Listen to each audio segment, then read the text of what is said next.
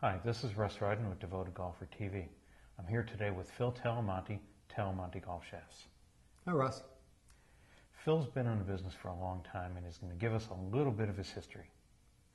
I was, in the early 90s, I was actually president of Wood Brothers Golf. Wood Brothers, as some may remember, was a company who, when wood heads were still actually made of wood, Wood Brothers had some of the best product in the market, some of the best persimmon heads and used by a number of tour players, number of major wins, great product. And that was, of course, before Callaway came out with Big Bertha and the market changed quite a bit. The Callaway Big Bertha, that was the first metal driver head I played. Certainly, Bertha was the first metal head that was marketed successfully. There had been some others before that, but Callaway changed the landscape of the business completely with the marketing budgets and all the advertising they did behind that Bertha product. Woods Brothers goes away. What's next for Phil? I became executive vice president, general manager of soft spikes, the cleats that supplanted metal in the marketplace. You're at a wood head company that gets replaced with metal. Then you go to soft spikes and replace metal spikes with plastic. Was that some form of latent revenge? That's actually hilarious. I'd never thought about it in that context before, but yes, that is exactly what happened. And what brought you back to the equipment side of the golf business? I'd always had a passion for clubs and club making and golf shafts, and at that time joined SST, Strategic Shaft Technologies, which some folks may recognize as the SST Pure technology. We brought it into the marketplace, began to take on some licensees, and took that technology forward. Advanced Shaft Dynamics, your former company.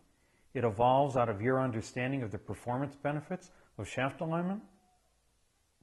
I started my own company called Advanced Shaft Dynamics, and some folks may remember it as ASD, invented and introduced a technology of my own that was in use by a number of tour players and became quite popular, and we had a great run in 2004 with a particular player who had pretty much run the table on him out there on tour. 2004? Who was that? It was Vijay Singh. He won I believe it was 5 out of 7 tournaments that he entered right after he started using ASD's peak performance locating technology. Went on to become Player of the Year, money title, Barden Trophy. It was a great year and a great run for us and him. Where did that technology go? I still have the technology that I invented when I was with Advanced Shaft Dynamics, and that Advanced Shaft Dynamics we marketed under the Peak Performance Locating brand.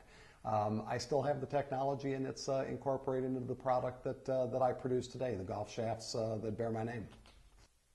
Talamonti Shafts. What's the history?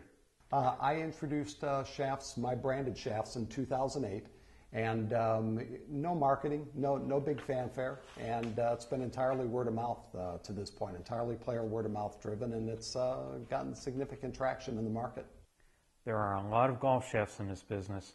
What's unique about Talamonti? There are some engineering differences that make the shafts different from others. One of the things we do on the materials side is we manufacture our own pre-preg material and our own proprietary resin. You mentioned pre-preg. In my experience, only the big shaft companies have their own material integration. It's certainly something that not all shaft companies do on their own, manufacture their own pre-preg. We feel it gives us a lot greater ability to control our designs, control our layups, and the performance characteristics that we're trying to create in the shafts. What's the benefit to the player? Benefit to the player is some product designs that are going to achieve some pretty unique performance characteristics. They will, in the case of the PD70 driver shaft, for instance, it's a shaft that is a low spin shaft, high launch, mid to high launch shaft, but isn't so tip stiff that it can't be hit by somebody with a lower swing speed. I see on Talamonti Shafts the label MOI optimized. Explain this. I have to assume we're talking about Advanced Shaft Dynamics alignment system. What it means to the golfer is an increased ability to return the club head to square at impact. Creates a more stable orientation position and more of a marriage between the golf shaft and the club head. that makes for a much more solid strike. Does it make that much of a difference? Oh, it certainly does. We've proved it in numerous types of testing, robotic, player testing, the experience that we had on tour, and it does make a difference. You'll get varying opinion about the proper way to analyze a golf shaft, but there's no question that orientation of a golf shaft into a club head in some certain way is beneficial. I've heard from Robin Arthur that the testing he did really shocked him. The benefits alignment were immediately apparent with tour-grade ball strikers.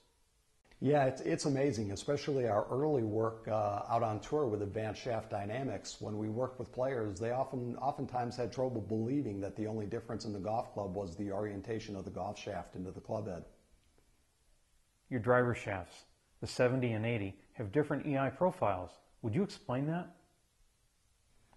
Yeah, we have, initially we came out with two models that we still have, the PD70 and the PD80. The PD70 was designed to be a driver-specific shaft, mid to high launch, low spin shaft.